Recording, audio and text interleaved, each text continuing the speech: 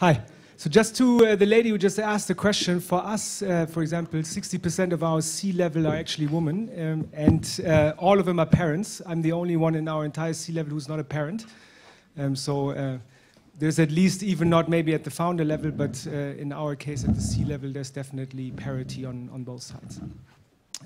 So for the people who don't know Helpling, since we're not in Poland, we're the leading marketplace for household services in Europe. And when what we do is we help customers find cleaners, movers, and gardeners, and dog walkers, and so on and so forth. And on the other side, we help those people, the dog walkers, to basically concentrate on what they're good at. It's on the dog walking, we take care of everything else. We acquire the customers for them. We do the bookkeeping, and so on and so forth. Market opportunity when we started 5 years ago was, or still is, huge, and therefore we had a lot of competition back then. Some of those names you don't know anymore, but back then also 40 million was an insane amount of money, right? I mean, now we're very much used to any company raising hundreds of millions of euros very, very early on. But for us, it's basically in our market situation, we had American competitors there before we started, very well funded.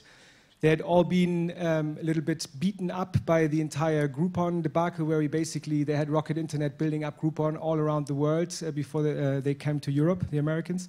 So they're very awake this time, and actually home joy when they heard that we were about to launch in Germany. They actually came to Berlin and opened an office there. Just a couple of weeks later, miserably failed, but they still came and wanted to compete. We had lots of local competitors, Book a Tiger, one of them, maybe some of you know them. Then in every country, basically, local competitors, smaller ones, not that well funded, but smaller ones, and a huge black market, which is probably still in all of the markets our biggest competitor. So what we needed was a very competitive entry into a market. Yeah, I mean, in this case, you can't go in and say, yeah, I'll figure it out maybe in one city, and then 1 year later we'll scale to the next city, but you need to be very aggressive about it. Yeah? What does that mean? So we basically, in year one, raised 60 million, which is a lot, and set up companies in 14 different markets. It looks very big because of Canada and Brazil, yeah, but 14 countries, 4 continents, 14 offices, 500 employees. So a lot of pain in the ass, to be honest, and very little sleep. So this is 2014, and this is 2019, where we're profitable, we're growing faster than we ever did before. We're only in 11 countries. It seems a lot less because Canada and Brazil are gone, yeah, but it's actually not that less, and also from a business perspective, it's actually bigger. And we're adding a couple of new countries there, like Saudi Arabia and Southeast Asia. So I want to talk about a little bit, as how we got from the 2014 picture to the 2019 picture. We basically tried everything. We did everything wrong, and we did some things right. And so this should be very interactive. If you have questions, I will make a short couple of lessons, and then you can just ask questions. Huh? So, question number one, or learning number one, is your motivation for internationalization. Yeah? I mean, it seems very easy, but many people, if you ask them why do you want to internationalize, the fewest people actually come with a clear investment hypothesis for going international. Yeah? I'm also a business angel. Very, very often people come in and say, yeah, the investor, I need to raise another round, and we need to show another country, and so on and so forth. But does your business work in your home market very well? Are you growing like crazy? Yeah, I don't know, but maybe it's better in another country. It's never better in another country. If you suck in one country, you will suck in another country as well, right? Or very often, it's personal feelings. I mean, I also love to see our website in Arabic, right? But that should not be the reason why you go to a specific country. And sometimes, shockingly, people always dreamt of dominating the US market and therefore go to the US. Sometimes, for us, it was also looking at how the competition looked like. We didn't want to accept other players in Europe. We wanted to, very early on, we set out, okay, we said we wanted to dominate Europe, so the Americans stay in the US, we dominate Europe, we don't piss in their pond, they don't come over. And then later on, we can think about how to split up the world. So this was 2014, and this is today. We basically bought or killed most of the guys. It was very expensive.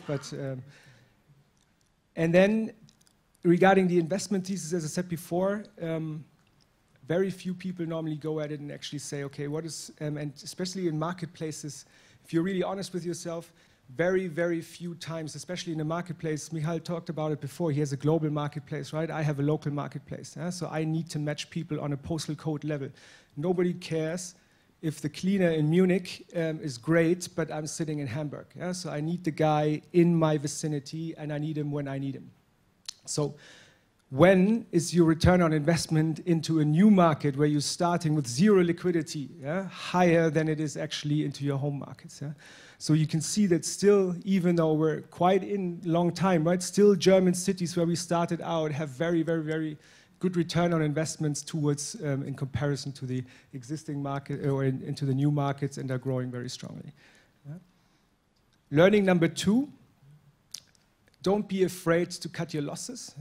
I think as an entrepreneur, it's especially difficult to face the facts and look at something not too positively and basically admit defeat and say, okay, maybe it's better to cut our losses and move out of a market.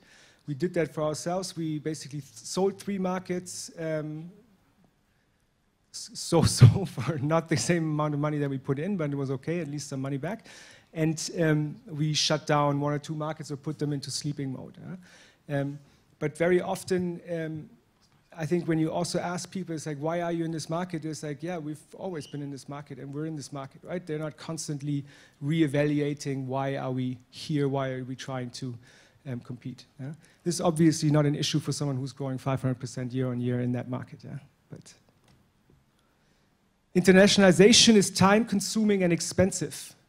Again, here, I don't want to sound too negative overall. We're actually quite happy with the countries we have now, but it's like a business case. It's always coming worse than you expect. It's going to be taking longer, and it's going to cost more. To give you an idea on time consuming, I mean, in the first year, we went to 14 countries. So you have to imagine that on day 1, when you launch country number 1, roughly takes a month to launch 1 country.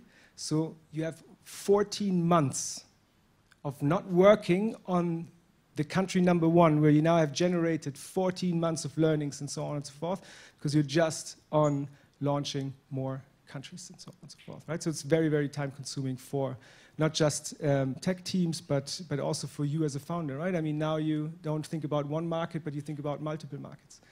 In our case, if you think about it, 14 countries, if you just want to allocate 1 hour of a phone call per week to every country, maybe with another hour of preparation time, you're looking at 28 hours of time, and you haven't helped anybody.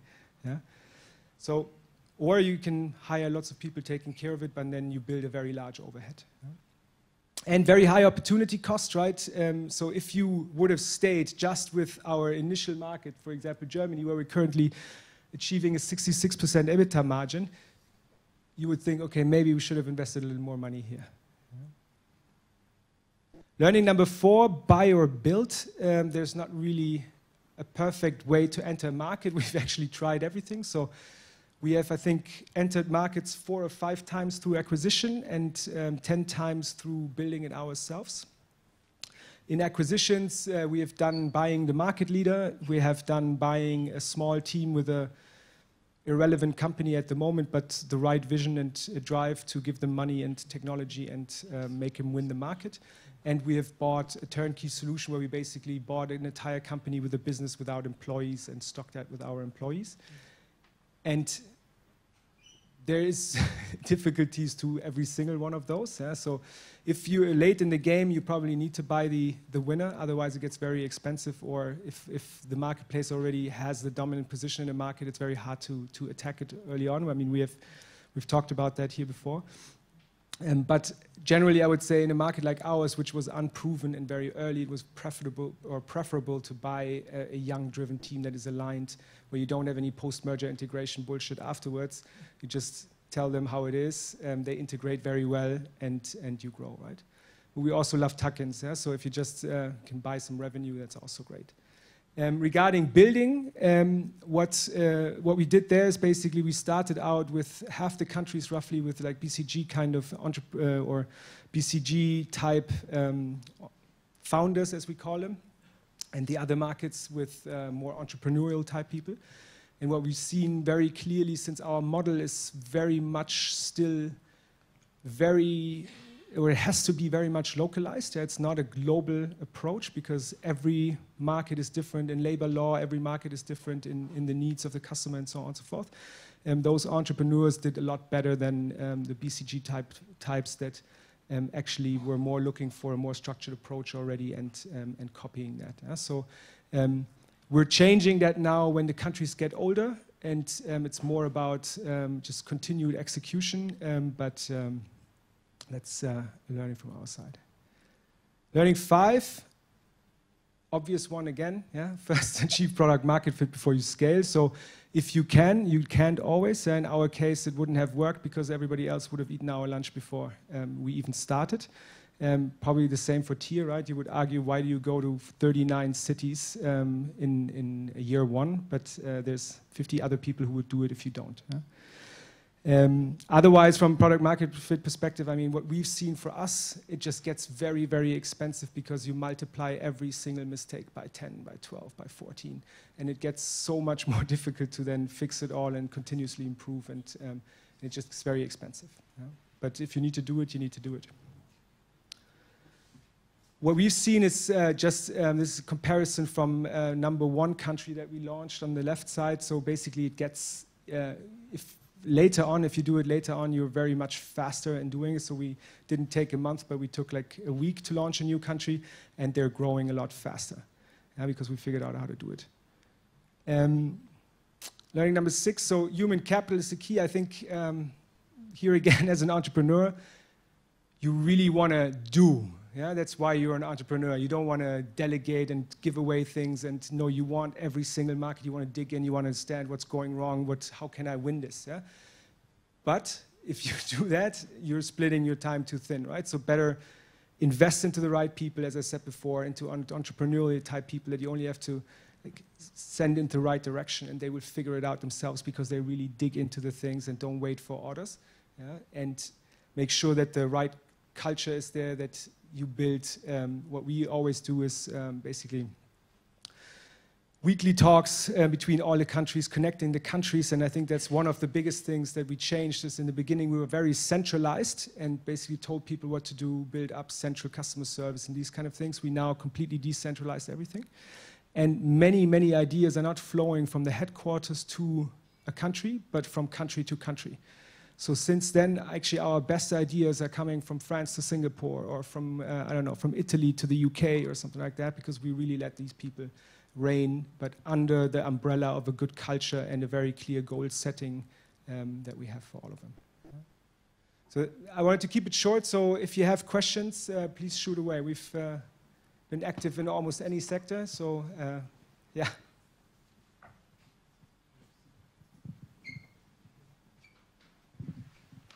Hi, I'll actually have 2 or 3 if you allow. The first one is, how do you prevent the bypassing of your service in terms of regular service, household services like cleaning, or sure. How do you deal with that? So in the regular service, I mean, or in general, we split up the service in basically 2 different areas, right? One is discovery and one is the ongoing service, right? So for the discovery, what we try to do is we try to align the commission system with the value proposition that we have for both parties, right? So in the discovery phase, let's say the first 3, 4 executed jobs while you don't know the name of the children yet and you don't have the house key and so on and so forth, we as a platform provide more value. So you as a cleaner are willing to share more of your earnings with us, right? And then you have an ongoing decreasing value going on, because I mean, it's just, we have to face the fact that if I have your name, your address, your phone number, and I know your children's name, that you can cut me out. Yeah? So we're trying to make our money very early on, and then we make a modest amount of money going forward. And the cleaner actually thinks about it in a different way. They don't think about it in a per job value, but they think, okay, I need $500 on a monthly basis. How can I get that, right? And what we offer them is building a profile on the platform and actually massively raising their hourly earnings. So they need to put in less work for the same amount of money. Yeah? So on average, before we started free pricing, so our model was a fixed price before, now it's free pricing. A cleaner would make 12, 13 euros an hour in Berlin. Now they're up at 15, 50, 16 euros an hour, right? And customer demand is still the same. Interesting. And the second question, if you can share that, I'm just curious, in year one, what did you have in terms of product before going for the first investment round?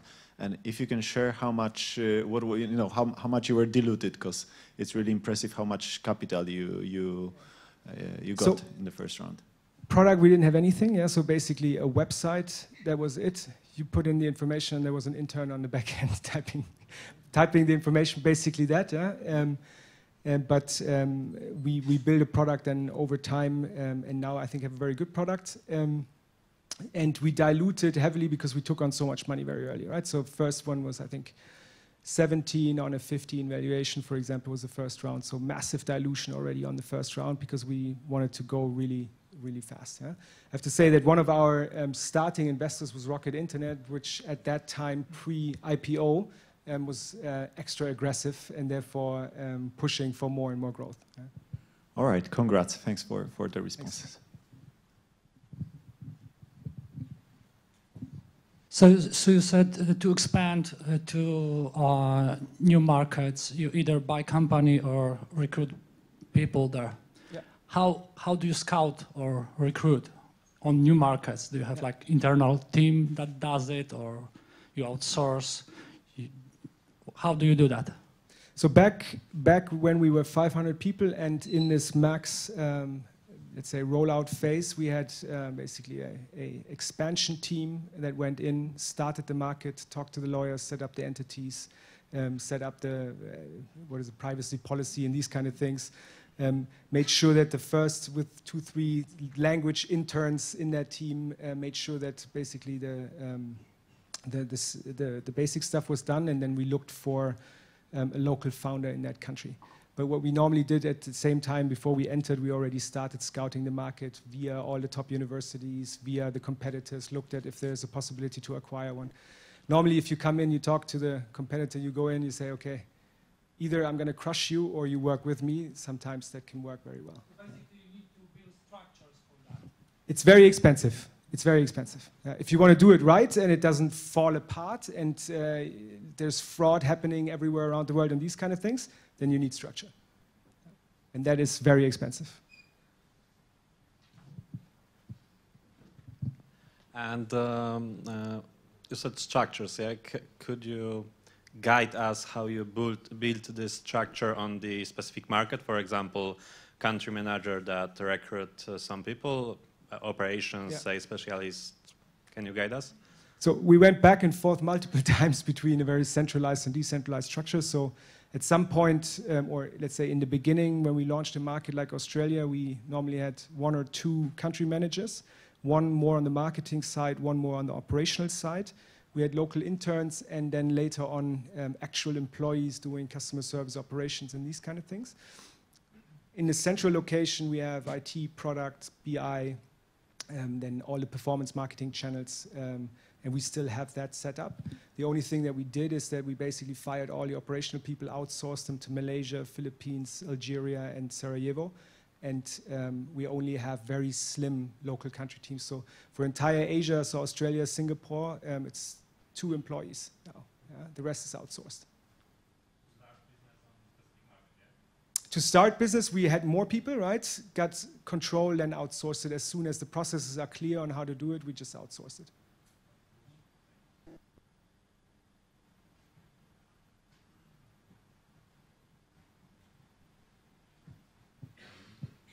And we don't have the throwing microphone anymore.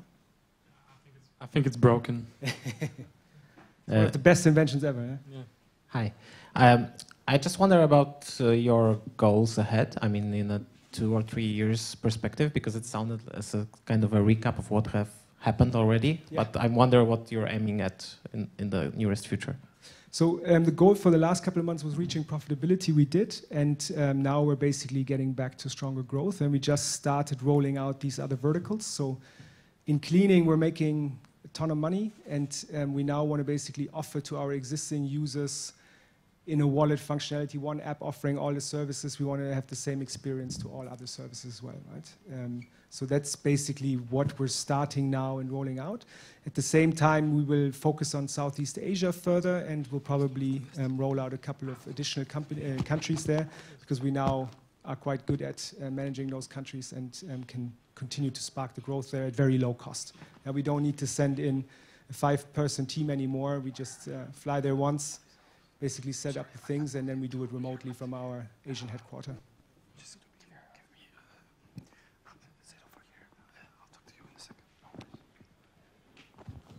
You mentioned entrepreneurs are better than BCG consultants as a country manager. My co-founder is BCG consultant, so. Okay. Okay. I was both. But your advice to companies that want to expand internationally, how to find good entrepreneurs as a country managers? What more or less like what experience should they have in terms of years, companies? How do you find a good entrepreneur in a foreign country? And if I knew, that would be very helpful to the business. I could just give you an. So we had in Asia, we had a guy who had 15 years of experience, was a great guy, entrepreneurial thinking and banking background, and so a very good mix, right? Company didn't grow. We exchanged him for a 25-year-old, I run with my head through the wall guy, and we're doubling or tripling all of a sudden. Yeah? So I mean, there is really no recipe for saying that. I think it's important to be very close to the people and understand what kind of questions they're asking themselves, and a lot of track records in terms of or talking to people who have worked with that person to understand how this person thinks, and is this guy a hustler, right? And really getting that market started, for us at least, right? Since the business model is very different and very local and so on and so forth, you need to do that. If you just have to roll out after playbook Y, then you need a different person, right? But finding them normally gets more difficult with now all the money flowing around in the world.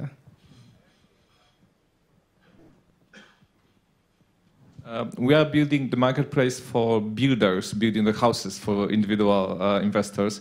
So the key question for us is how to attract good guys, especially the not very digitalized people. Do you have any kind of experience in bringing not very digitalized groups to the marketplace, and how to help them use it on the one hand, and on the other hand, convince the good ones to be on the marketplace? I think convincing the good ones is very important, that you ask yourself, for example, what we did wrong in the beginning is we had a fixed price model, right? In a fixed price model, the lazy one makes the same hourly rate as the great one. You have zero incentive to be awesome. And I think thinking about that, and maybe you want to take a close look at the German marketplace, which is called My Hammer, which miserably failed in this, and therefore you can probably learn a lot from how they did wrong, the reverse bidding and these kind of things, and setting a wrong incentive. How we bring the undigital people online is, I mean, we meet them in person or we do it over the phone. All outsourced, all on a per unit basis, but I think talking on the phone to people still creates a lot of trust, because people just downloading the app and then money involved and so on and so forth, that's sometimes for a big group of people is still very questionable. So. We have a fun experience now because we are sending the clients to them, and we are informing them via SMS that they can just have a lead and they can contact a client interested in their services, and they're afraid to take this SMS because they're afraid they're going to pay for it, for example. Yeah.